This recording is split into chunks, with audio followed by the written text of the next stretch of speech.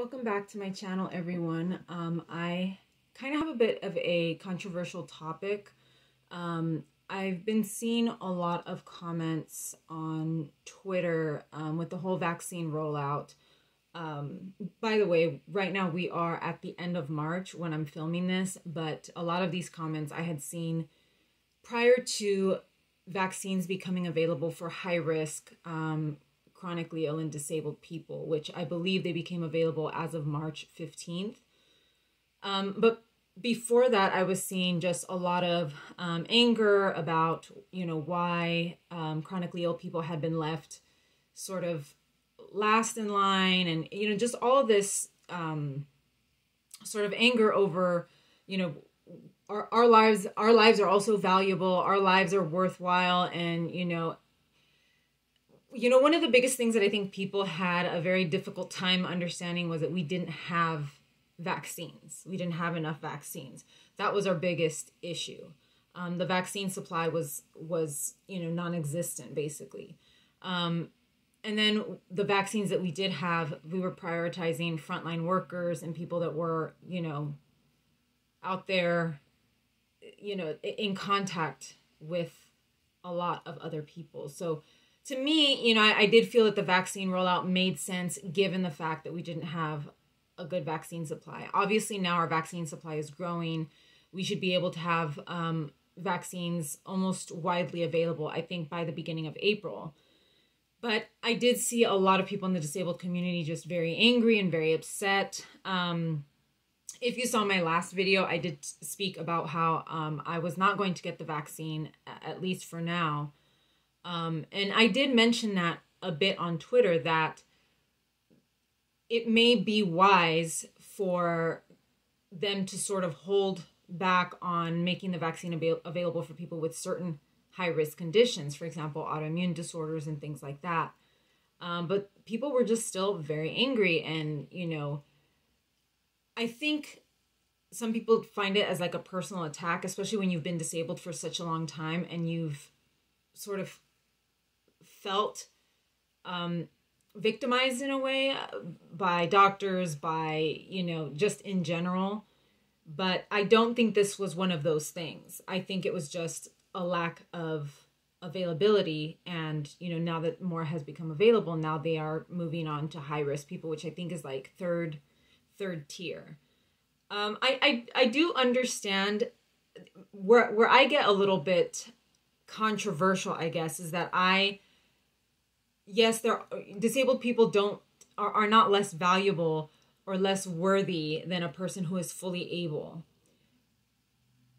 There is a difference, though, that many of us don't work because of our disabilities. Yes, there are a lot of disabled people that work.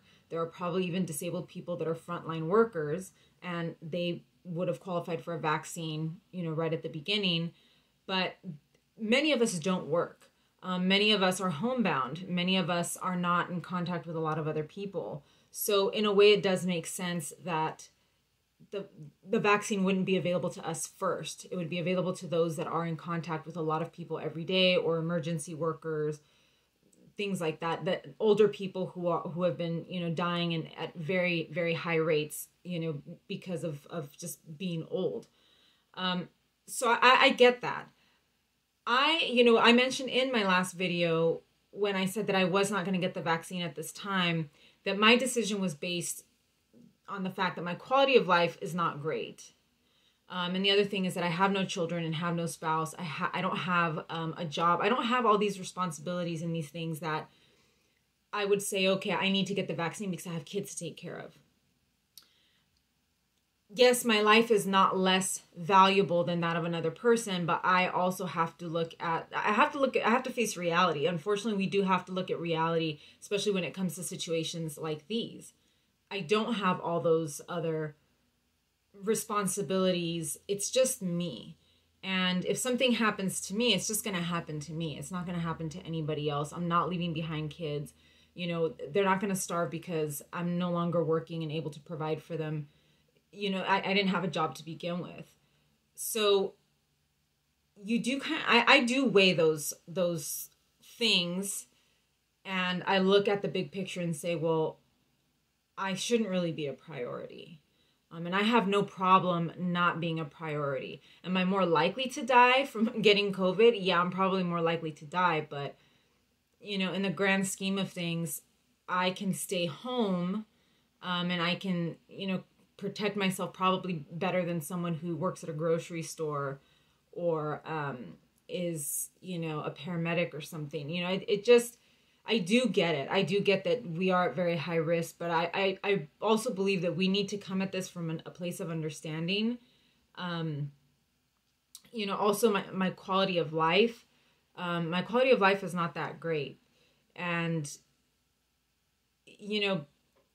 getting sick with COVID, not getting sick and, continuing to live like this, I just weigh weigh those things. And I think to myself, it's like I said, I look at the big picture and it's like, well, it's not much of a huge difference to me. And I think that's one thing when I did speak to my doctor, one of my doctors, a specialist at UCLA, she sort of was a little surprised that when she presented me with the two options of getting the vaccine and my condition possibly getting worse and not getting the vaccine and having multiple organ failure and dying, she said, which one sounds worse? And I said, they both don't sound great. And I think the mentality with a lot of doctors is, if I keep you alive, I've done my job. And unfortunately, and I know that there are other chronically ill people that probably feel this way. I think there are two camps. There are chronically ill people that believe that no matter how horrible they feel, they still want to live. They still want to, keep going. And a lot of those people have decent lives. They probably have happy families, supportive families, a spouse. Some of them have kids. Like I mentioned in my last video, they have full lives, even if they can't, even if they're incapacitated. There are some of us who are more able and more mobile, but we don't have all those other things. We don't have a good family life. We don't have this huge network of friends and things like that sort of keep you going. And so when the doctor presented me with these options and I told her, they both sound bad to me. Neither one sounds good. She kind of looked at me and she was like, okay, let me type it on a screen for you and show it to you. And I read it to myself and I said, they don't sound good to me.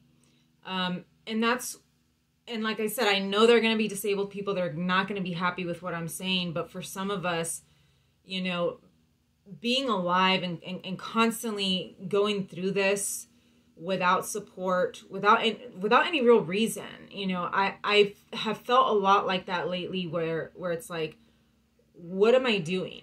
I'm going to get the vaccine for what reason? To protect myself from dying. But if the vaccine makes me a little bit worse, it might not be that might also be even worse. It's kind of like that saying, there are worse things than death. And living incapacitated or having to completely depend on other people that are not dependable is not, that doesn't sound like a good option for me. But I'm not saying that disabled people's lives aren't valuable. I just think that, unfortunately, because there weren't enough vaccines, you do have to prioritize. It is a very, very sad thing. It's kind of like a sinking ship. They prioritize women and children, and the men are the last ones off the ship. It's not because their lives aren't as valuable. It's just because there's limited lifeboats. And I think that's where, the government and the state is coming from, is there's limited lifeboats and we can't give one to everybody. And unfortunately, that does result in loss of life. One thing that I did fail to mention in my last video, and I kind of want to close on this, I was speaking about, my decision with the vaccination, and I don't want people to think that it was very easy for me to just say, well, I'm not going to get the vaccine. My aunt passed away at the beginning of this month, and it did put a lot of things into perspective, because her and I are in a similar situation where we're mostly homebound and we're dependent on other people to basically take care of us and, bring us our groceries, things like that. And unfortunately, I want to say, like myself, does not have the network of support that a sick person or a disabled person really needs. And unfortunately, someone was in contact with her. She never left her house, and someone came in contact with her, one of her primary caregivers, and got her sick. So I don't take any of these things lightly. I'm not saying these things to make people angry. The vaccine decision was a difficult one for me because I know that my family is, they're all getting vaccinated, and I don't think anybody's going to hold back moving on, getting on with their lives simply because they have to protect me. And so it's a tough decision in light of what has happened this month. But for me personally, like I said, I don't believe that my life is less valuable, but I hate to say it, I'm not going to lose much. And that it sounds horrible to say, but it is also reality. As opposed to someone, like I said, that has children, that has a job, that has, a spouse, they have a house or something that they have to pay for, and they need both incomes.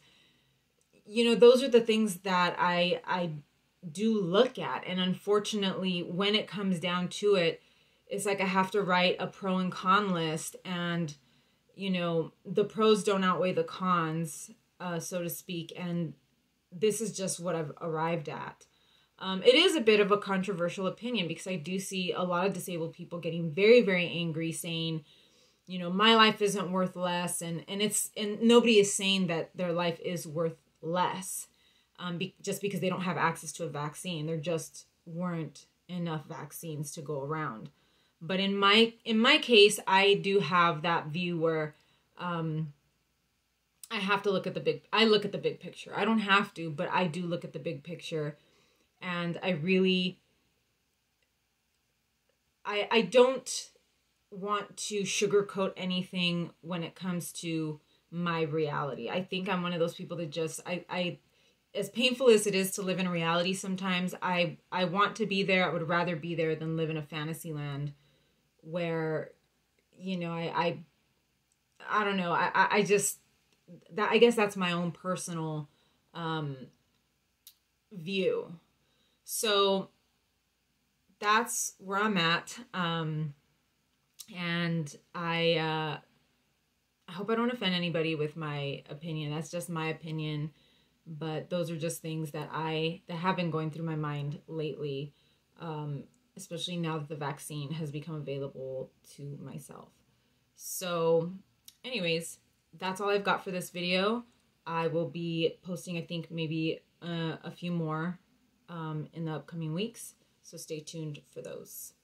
Thank you for joining me today, and I'll see you again soon.